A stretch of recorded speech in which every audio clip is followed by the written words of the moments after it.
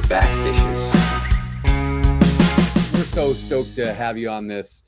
We call this Banjo Breakdown. Tell me about first hearing about the Banjo Minnow the first time and what you loved about it and what you caught with it. So the first time I heard about the Banjo Minnow was early 90s. I used to always watch TV shows, Bill Dance, and commercial would come on. Boom, Banjo Minnow across the screen.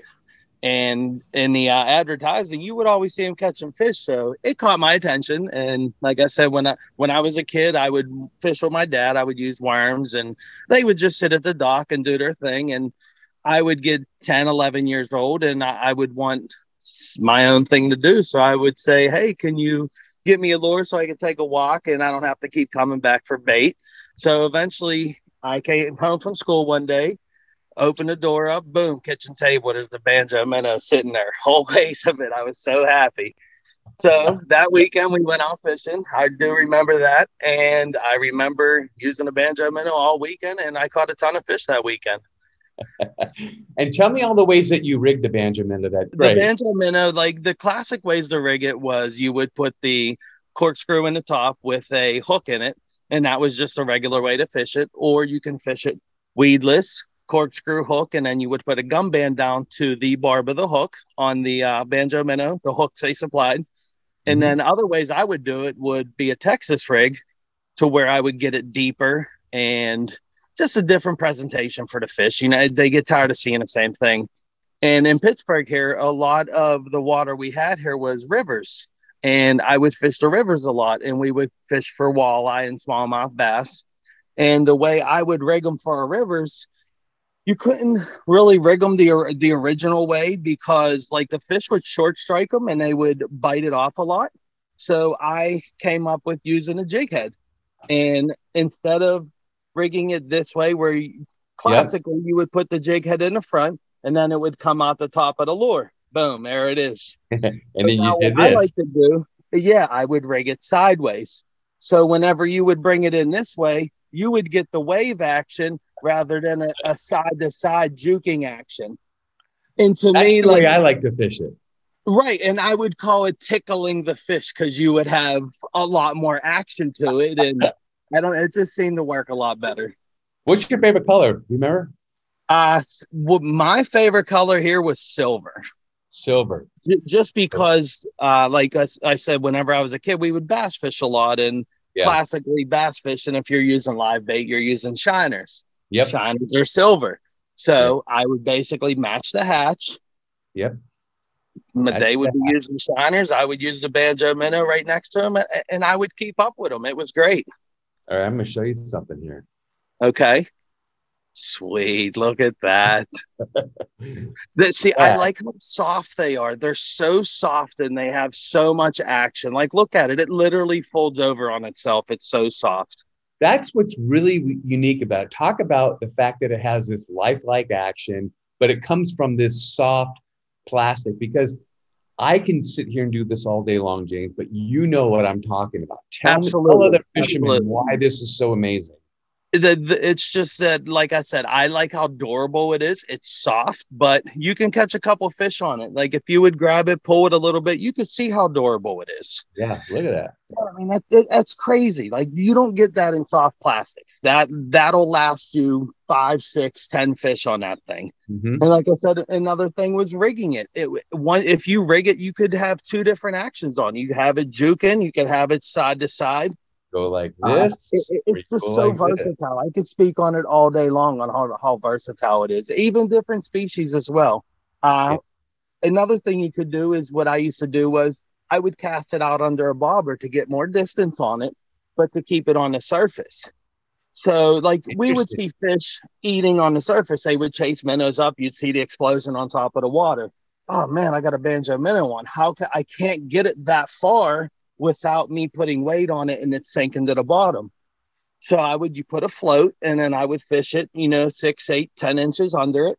And I would twitch that across the surface. And I mean, you know how soft that is. All that's doing is under the surface, just moving along, looking like a wounded bait fish. And I had success on it. It was great. Oh, that's a great idea. I never thought about doing that. I've fished the Banjo Minnow for tarpon Okay. In the Florida Keys. And that was that's a great suggestion, because you get up on tarpon, you can spook them really quickly, but you want to be on the top. And it was always that distance issue. I totally understand what you're saying. Right. And another thing you could use with saltwater with that would be the bobbers that they call them popping bobbers they use for redfish and the trout. Mm-hmm. So you could have that bobber on the top sliding back and forth, making a small wake, and then you have your bait behind it. I mean, that's a win-win situation right there. I'm going to show you something. You'll be able to relate to this. Look at what we did. Look at what we did to the nose.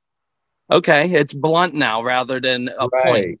And the reason is now it's easier to get the corkscrew in, and we have these holographic eyes. Yes. That glitter in the sunlight, but also this little blunt makes it super, super easy for the corkscrew to go in, but also creates a little resistance. So there's resistance in the front, and it gives you more action in the back. I see that.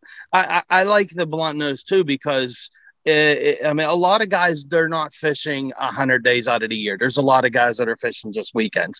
Right. And that's a lot easier for them to put the corkscrew in and be accurate and consistent with it, to where you're not ruining baits. Yeah. Because you know what it's like. Is sometimes in the old kit, you had to do it once or twice or three times just to get it right.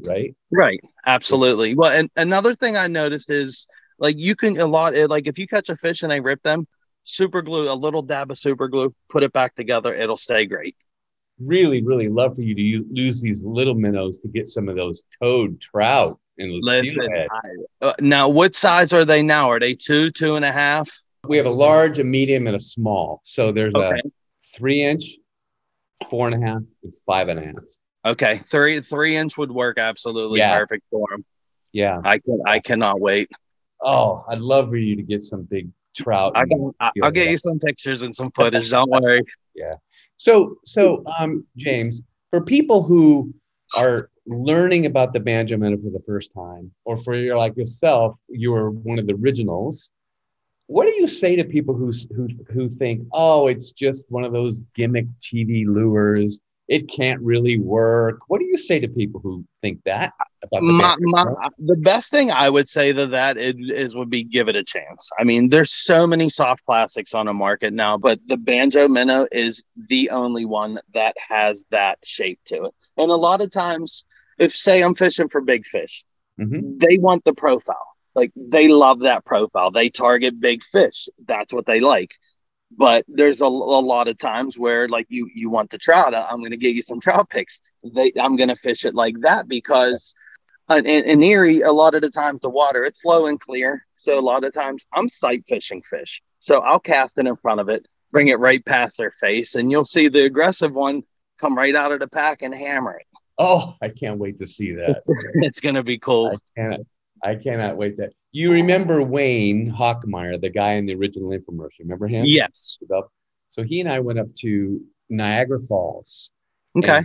And we went into the falls and used the Banjo Minnow exactly like you're saying, on a profile, and caught big salmon, big fish. So yeah. They're fun. I love salmon. I just got back from New York catching them. When you saw that the Banjo Minnow was relaunching and coming back out, what was your response? What did you think? I was pretty excited about it. I was excited because all the success I had back in the 90s on it when I was a kid.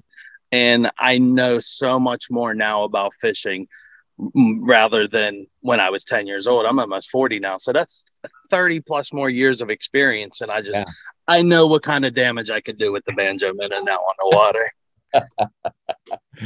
So, James, we really appreciate it. Thank you so much. We cannot wait for you to use it, get us some nice big trout picks. So, James, a lot of people come to our website. A lot of people come to our social media. How would people get in contact with you and follow you?